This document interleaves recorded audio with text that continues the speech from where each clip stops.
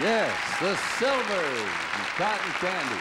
Now, how do you talk to 8 or 9 people? There's only 8 today. We're missing 1 member. Would you all line up in a straight line of Foster? Characterize your brother on the end. Give me his name and what he is like in 1 sentence. Well, his name is James. And what's he like?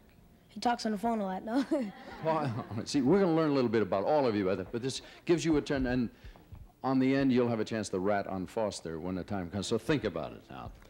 Introduce your sister and tell me a little bit about her. Yeah, this is Angie, and she's the loudest in the family. That lovely lady makes more noise than all the rest of you put together. Angie, introduce your brother and do the same to him. This is Leon. He's the oldest. Yeah, well, the oldest boy. Oh, there's an older girl.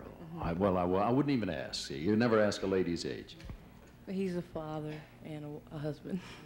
Well, that's nice. You said something to see. Everybody's been digging everybody. Now, you don't have to be nice to anybody. Oh, Olympia, she's usually kind of mellow now. She thinks she's psychic sometimes. Are you really, Olympia? Well, I'm not going to say that. What is your sign? Libra. Are Libras known for seeing things? No. Introduce the man next to you. This is Ricky, and he's our health nut.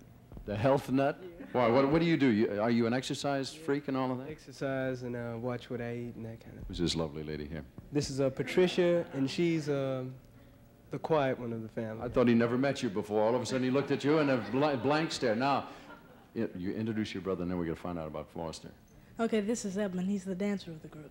The dancer. Are you responsible for all of this? Do you have help? Well, we all get together in it, but some of them, me and Leon mostly do most of the. Now, give me the true story of this rascal right here, the Mighty Mite. He's very outgoing, quick making friends, and a football freak. And he talks a little. Doesn't talk a lot?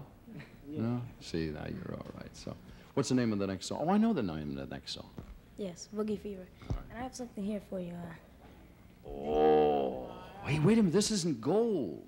What is it? Platinum. This is platinum.